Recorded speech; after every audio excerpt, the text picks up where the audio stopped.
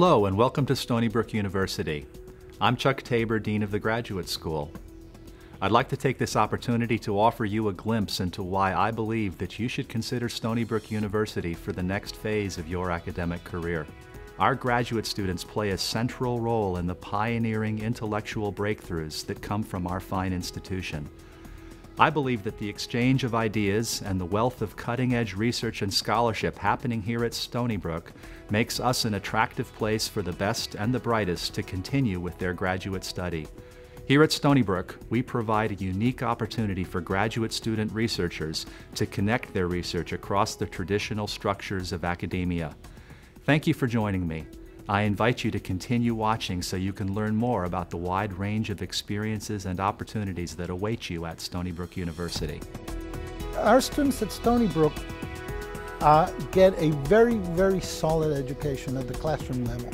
They also get almost personal attention from the personnel from the laboratories that they join, and this has been a major hallmark of our institution, where we actually provide this personal attention. There are several important aspects to Stony Brook. One of them is faculty access to knowledge and access to easy collaborations that you don't necessarily get in a bigger institution than Stony Brook. There is cutting-edge research happening and easy access to it. One of the things that we do here at Stony Brook, it's a community-based approach to educating and mentoring the students. Graduate students have a committee that forms in the third year, which has got at least 4 faculty on it that are responsible for sort of guiding them through their career, giving them advice, working with their mentor, their thesis advisor, to make sure that the project is moving forward in a timely fashion.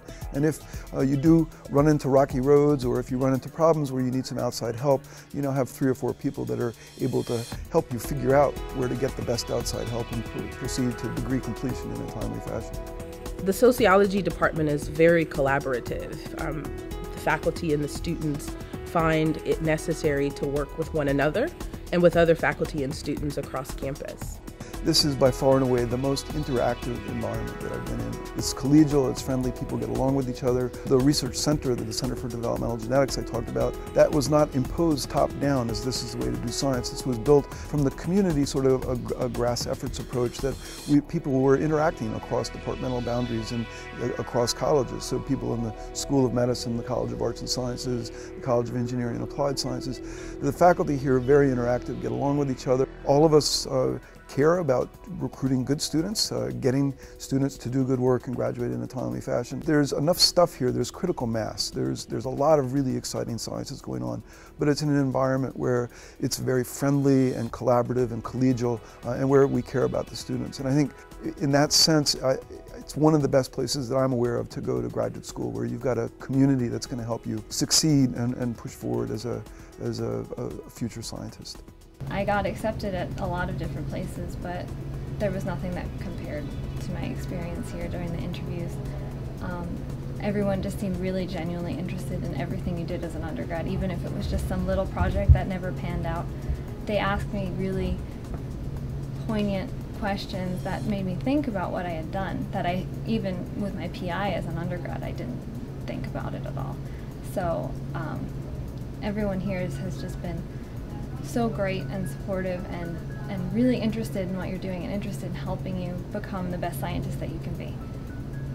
Microbiology is a field that has been around for many years. In fact, microbiology was at the very center of the discovery of the microscope, and it was at the very center of the molecular biology revolution with the 1930 experiments on introducing foreign DNA into bacteria.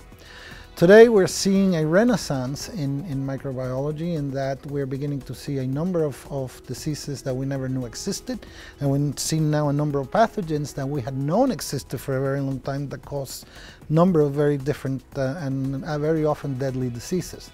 So this field actually right now is one of the most popular fields in terms of graduate student applications. This is the field of microbiology, emergent infections, and the whole entire field of pathogenesis of infection. In other words, how organisms cause disease. We teach graduate level courses in communication that range from improvisation for scientists to a program called Distilling Your Message, which has to do with pulling jargon and technical information out and making it into clear, vivid kinds of communication that the public can understand.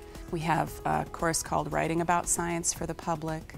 We have media courses that are on-camera kind of interviews, and also just understanding how to use social media and those different formats. What's so unique about the creative writing and literature program, something that really sets it apart from the other writing programs in the country, is our emphasis on exploring and investigating other kinds of writing. Normally you apply, say, as a poet, and you only take poetry workshops while you're in this MFA program. At our program, you're encouraged to explore other genres, take writing workshops. All of the writing workshops are open to everybody. And we've found oftentimes the best playwright in a playwriting workshop will be the poet, or the best novelist in a novel writing workshop will be the playwright. So these modes of storytelling, these ways to use image, which are the stock and trade of a writer, they have applications in every genre, and it seems like a shame to restrict students from being able to explore the full range of their creativity. We make a point of doing that.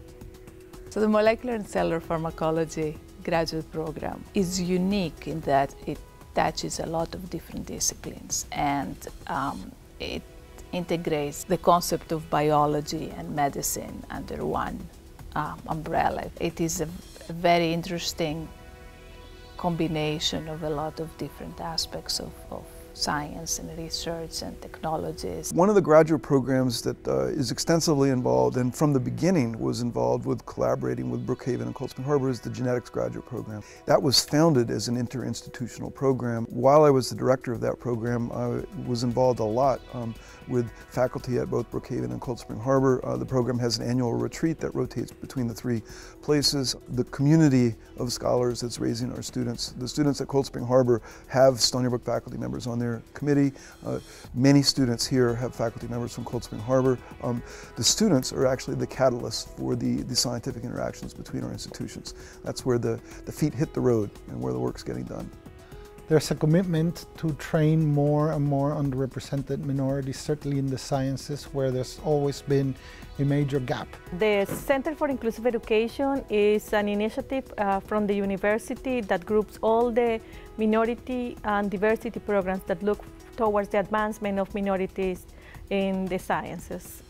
So the Turner Fellowship Program is one of several programs in Stony Brook through the Center for Inclusive Education. And it turns out that it's a program to support students in all disciplines who are of minority or underrepresented groups to pursue their education. And the Turner Fellowship allowed me to get started in my very first year, going all over the U.S. to different museums where I could study the anatomy of the primates that I'm interested in.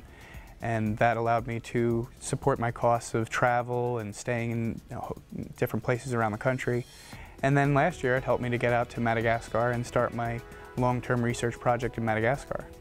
It's helped me to get through all these costs that can be really prohibitive. The support that we receive from the department and the graduate school and the Center for Inclusive Education makes us very successful as a family, definitely, and also in our academic work.